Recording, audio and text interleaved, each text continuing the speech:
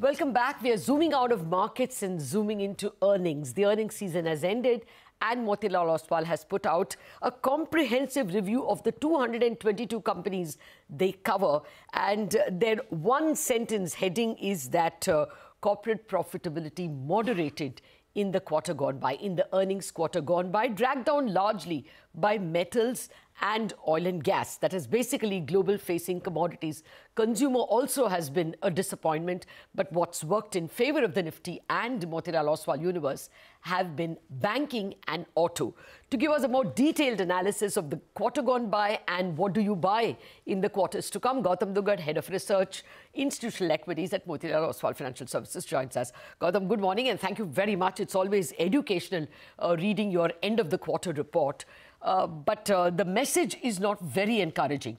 Corporate earnings moderated. Your number of downgrades were more than the number of upgrades.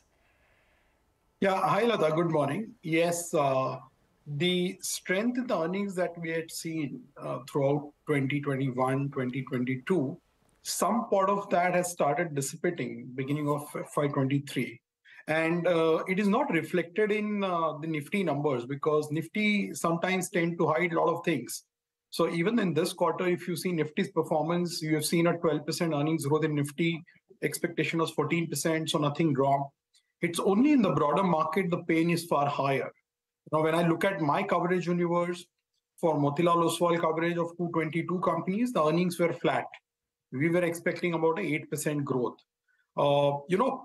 You can dissect this earning whichever way you want. If you are bullish, you can say X of commodities, the earnings growth is 30%, which is bang in line. If you are bearish, you can say X of financials, there is no growth in Nifty, there's 0% growth. For our coverage universe, actually, there was a 14% earnings decline X of financials. We were expecting a flattish number.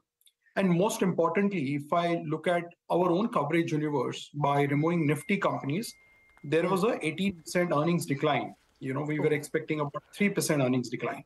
So Nifty gives you a very different picture than the broader markets. And that is where large part of the pain resides. Plus the growth that you're seeing in Nifty, as I mentioned, is very narrow. This time around, auto has contributed significantly and it is happening after a long time. So auto has gone through 5 years of a down cycle, both in volumes and profitability. And this is the first quarter after last many quarters that auto has actually seen a material earnings upgrade. And the breadth of the earnings upgrade in auto sector is also quite high. And of course, financials continues to remain very resilient. You are obviously going to see a financials profit in Nifty this year alone crossing 2 lakh crores. We are at 2.1 trillion. And as I've said before in the past, between FY18 to FY23, the financials profits are up 5x from 45,000 crores to 2,10,000 crores. But that's the only prettier part of the picture. Most of the other sectors have disappointed. Like auto has been a positive revelation.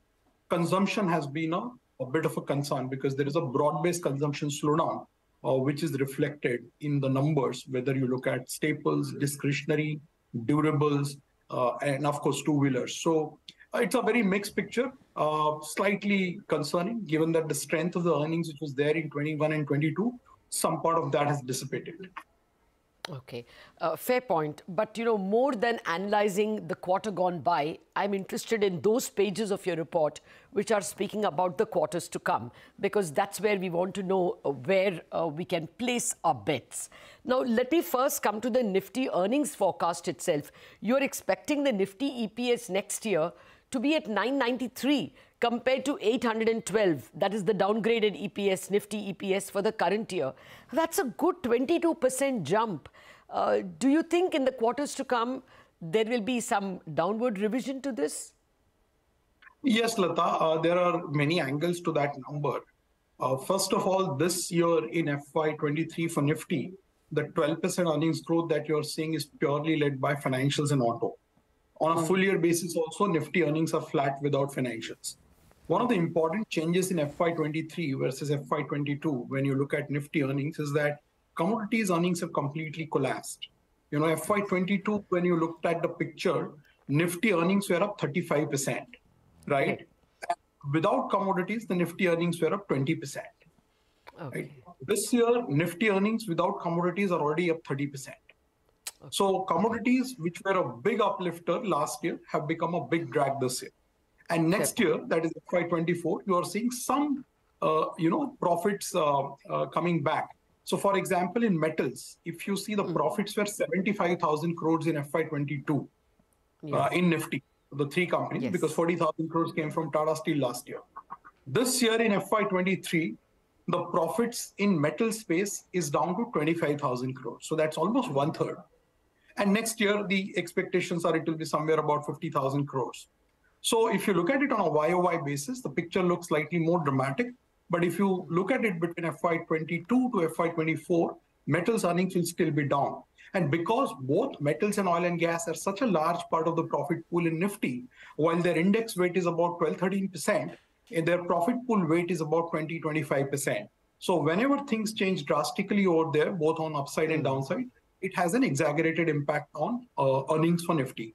So next year, if you look at pure Nifty earnings without commodities, the growth is somewhere about 14-15% and not 22%. So that is the extra element of growth that you are seeing because commodity profits are making a comeback again in FY24.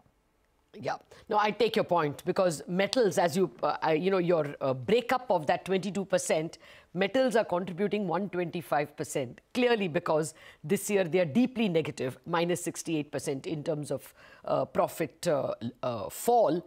And therefore, there is the low base that's also, helping. But you're expecting continued very good performance by automobiles, a 226% rise in profit current year. On top of it, an 83% rise in earnings next year. So automobiles remain one of your strong bets. That's where those are the stocks you would chase? Yes, but let me normalize the numbers because this 226% again is a bit of an outlier. So what happened? In FY18, the Nifty Auto Universe made a profit of 30,000 crores. It's exactly the year when banking sector made a profit of 45,000 crores. Now, between FY18 and FY23, while banking sector's profit moved from 45,000 to 210,000 crores, auto sector's profit in Nifty has come down from 30 to somewhere about 20,000 crores, right? So auto has gone through 5 years of profit recession or down cycle, whatever you want to call it. Some of that is now coming back because your volumes are improving, especially in PV and CV. Supply situation has eased, especially on semiconductor side, and commodity prices have come off. So if you look at this quarter's performance also, auto was the only sector where you've seen a very substantial and material gross margin expansion of about 360 basis point YOY. Most of the other sectors had a decline or a very minuscule margin expansion. And as I said, auto earnings have seen a 25% upgrade for Nifty. Within the Nifty, auto earnings have been upgraded by 25%. Now, this has happened first time in last many, many years. Except 1 or 2 quarters of the post-COVID when things started opening up, but they came on a very low base. Here you've seen a 25% upgrade. 5 out of 6 Nifty auto companies have seen an upgrade.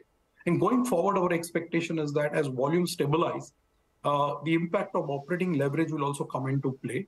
So therefore, we are expecting that auto cycle, which has seen a first year of a decent earnings, will continue because you're coming on a back of a 4 to 5 years of a no growth, or rather degrowth of 5 years.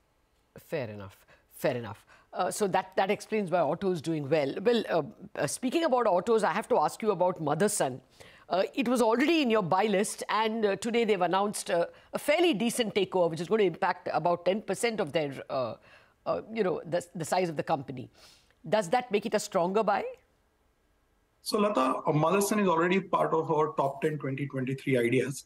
Yes. And numbers were good. We had upgraded earnings after the quarter.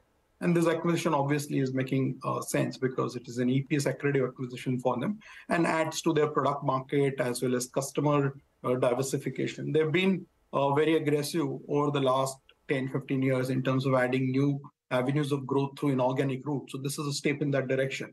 And it just we just reiterated our strong positive view on Motherson, which incidentally is a part of our top 10 2023 idea. Oh, yes, it is. Let me come to mid-caps because we don't have that much time and that's a large part. Mid-caps disappointed. Will FY24 be better?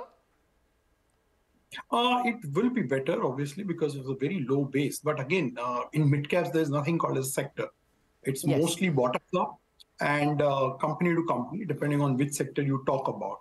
So you will see some improvement there because See, consumption-oriented sectors, both staple and discretionary, as I mentioned, have seen a massive slowdown in the last 3-4 quarters.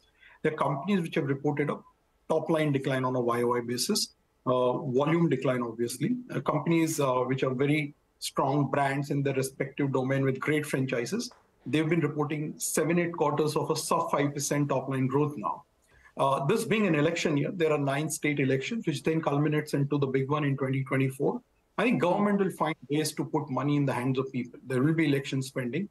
Hopefully that will trickle down and it will have some sort of an impact on consumer spending reviving, which will, with a period of lag of couple of quarters, should reflect in consumption numbers.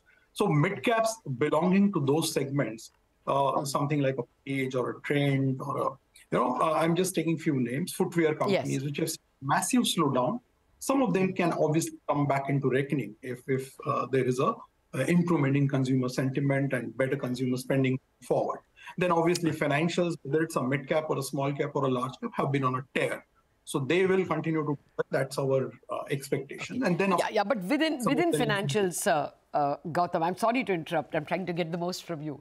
Within financials, do you think the best of PSU rally is over?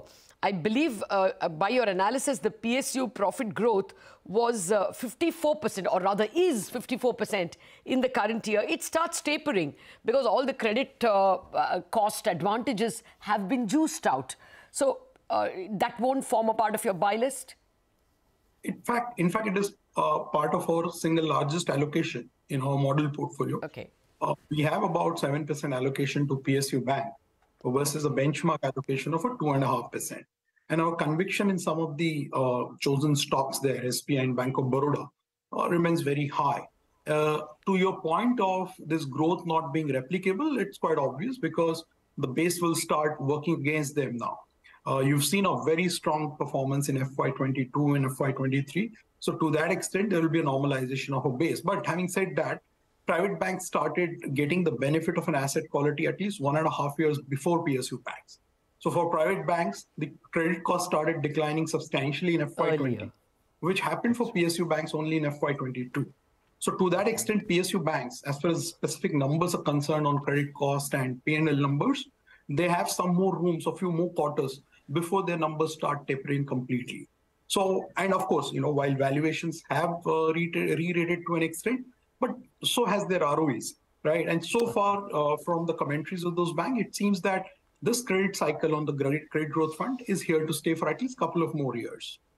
Okay. Well, I'm sorry we are out of time, but the big message is that if corporate earnings moderated somewhat in Q3, the prospects for FY24 still seem very good. 22% earnings growth only for Nifty EPS, led by automobiles, led by metals as well after a very bad base, as well by financials. And I wish we'll invite you yet again to discuss all your mid-cap top buys. We ran them as you were speaking.